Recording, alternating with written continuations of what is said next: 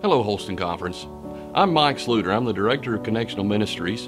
I want to share with you the exciting news about our annual missions offering at Annual Conference this year, 2016. We've seen a lot of churches actively getting involved in reaching out to their youngest neighbors across the conference in many different creative ways. And we want to challenge you once again to do some more of the same. We want you to get your church involved in ministry with the poor in your community, specifically with the children. Like last year, we're asking that you continue to record your hours of service at waytogivholston.org. We challenge you to those 10 hours per attender, so please keep recording those hours of service. It's an exciting venture to see how many of you are at work serving the poor and the needy children in and around your church, getting to know your community even better.